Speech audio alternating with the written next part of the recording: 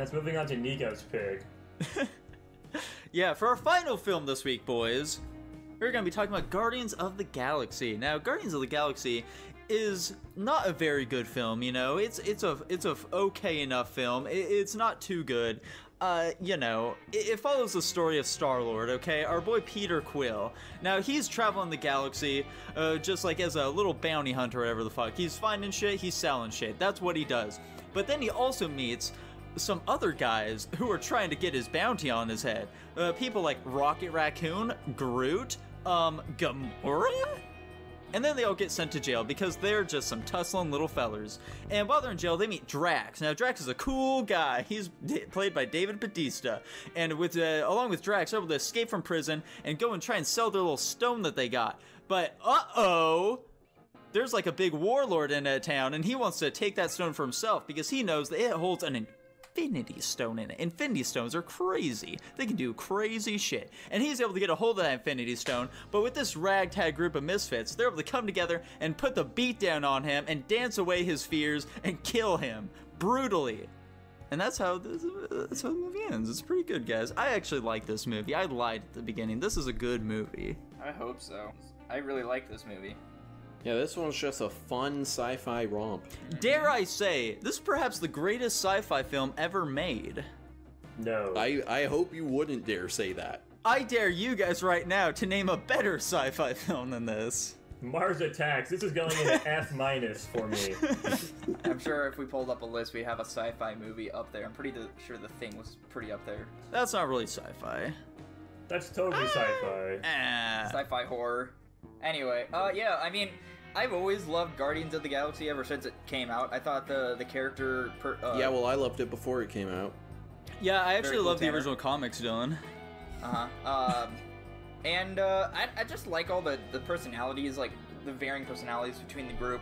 I like the plot progression. I felt like the movie was paced fairly well. The CGI was serviceable for its time. Not even for its time, Dylan. I think it still looks good. Yeah, this is a really good-looking movie with the CG. There's like a few parts that are weird, but it looked really fucking good.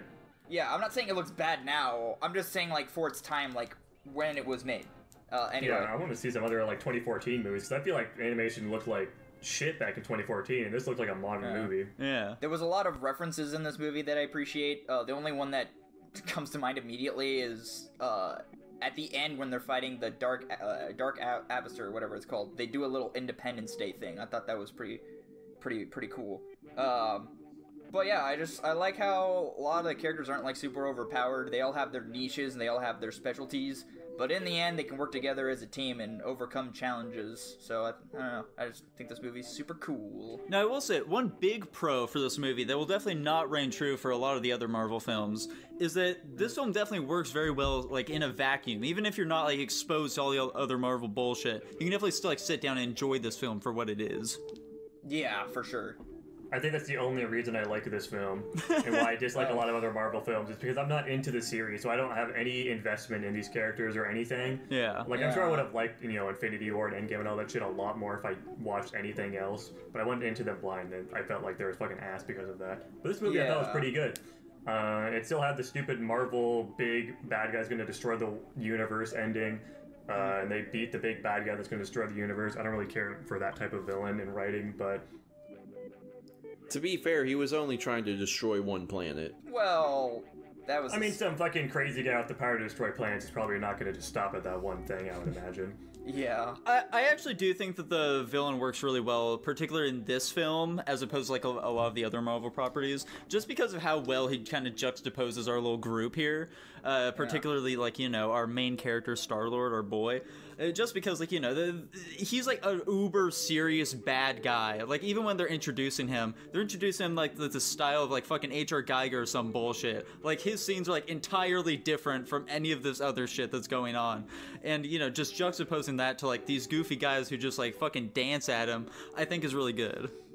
Oh, that's fair. I took it in a very different way. I just thought it was incredibly generic, which I guess if that's what they were going for, then it worked. But I just thought it was incredibly generic, to be honest. I was like, I'm really fucking bored with this villain. Question for you boys. Favorite character, go. Ooh. Goku. Star-Lord. Star-Lord. That's all right. Nah, Goku's a good answer. He's my favorite Guardian of the Galaxy character, too. This makes sense. Yeah, I like Star-Lord. Oh, okay. That's Honestly, I think fuck. See, Drax makes me laugh the most. I don't know if that makes him my favorite character though. He also doesn't like Whatever really character you come into enjoy. his own until the second movie. true. True.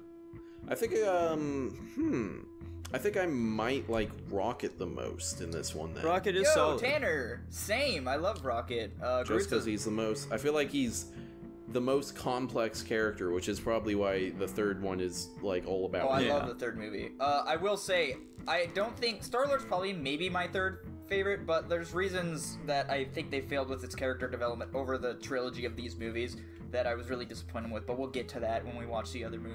Okay. Fair enough. I don't like how they addressed Groot's character throughout this trilogy, but I guess we'll get to that as well sometime.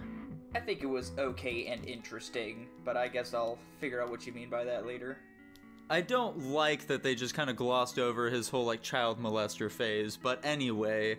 Tanner, real quick here, how do you feel about the sort of trope of like a character who like doesn't actually like, you know, speak anything that anyone else understands whatsoever, but one of the characters, they know exactly what they're saying? I mean, by the end of the movie, they all know what he's saying, though. I don't know if I have a strong opinion on that trope, No? to be honest. Like, I like, you know, like, to use a different example, I don't find, like, R2-D2 irritating. No? Yeah. So, You should, though. oh, Or a Chewbacca as well, like your Chewbacca's. yeah. The man who popularized this trope. I know Jackson's Yeah, I not a don't- big I don't fan, mind but in terms of Jackson being a big fan of this movie, Jackson, tell us how hot you thought Gamora was. And I'm not into her. Fair I was enough. actually going to ask this question, too. Jackson did say while we were watching this that he thought that Nebula was significantly more attractive than Gamora. I don't know if I said significantly. I definitely think she's hotter than Gamora. I think when she doesn't have makeup on, I think the actress is a lot more hot, but, you know, not in this movie. Fair enough. And because of that, Dylan, you're going to be giving this film a D, correct? Oh yeah, for sure. I'm gonna D it so hard. I'm gonna give it an S. I think is that what I gave it? Yeah, I'm gonna give this movie an S. Fantastic. Tanner, how about you? I'm gonna give it an A+. A+. Pretty solid. Jackson? I gave this movie an A. An A. Pretty high regards for this film, it sounded like. Yeah, I thought this film was fantastic. I'm fucking baffled that no one mentioned the score, you pieces of shit. You motherfuckers. Well, the fantastic score in this film. It's so obvious, you know, who wanted to be the one to bring it up, right? Fuck you. This is a really fun film. I like it a lot. Really exciting, very soulful as well. I'm giving it an A+. Huh. Okay. What a highly rated film, and that actually puts it at an A+, unsurprisingly. Hot Let's damn. go.